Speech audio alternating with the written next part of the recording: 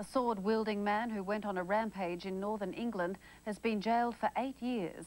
The man terrified drivers as he attacked passing cars before taking a hostage inside a nearby house. A police helicopter first started observing the man as he walked along a railway track with the sword. As officers followed his every move, he stepped onto a road, causing panic on the ground and in the air. He is now on the main road, causing havoc in the traffic. He still has the sword.